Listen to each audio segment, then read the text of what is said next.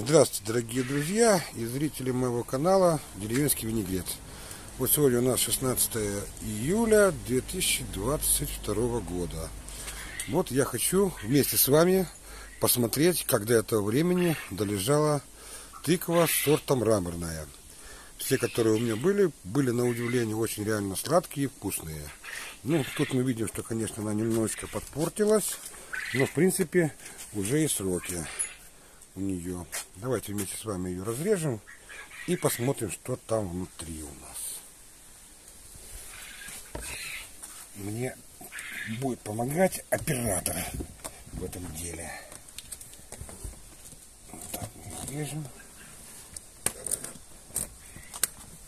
И сейчас глянем, как она у нас долежала. Ну, режется туго, значит, гнилая не вся.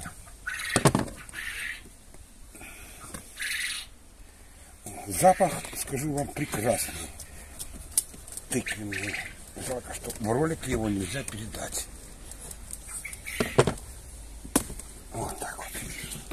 Ну, вот смотрите. Да, кусочек подпорченный. Тот, который я вам показывал.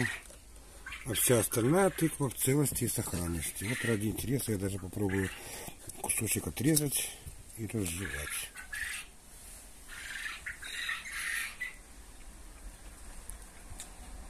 Вкус тыквенный, сладковатый. Мне кажется, зимой, конечно, она была послаще и повкуснее.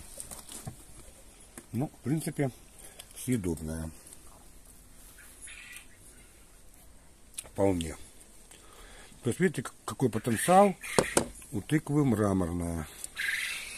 Реально, вот из всех тыкв, что у меня были, то я выращивал себя, это самая сладкая.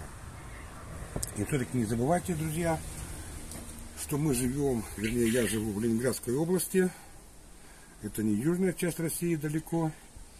И вот такие прекрасные тыквы у нас вырастают. Вот. Ну, кому было интересно и полезно, ставьте лайки и подписывайтесь на мой канал.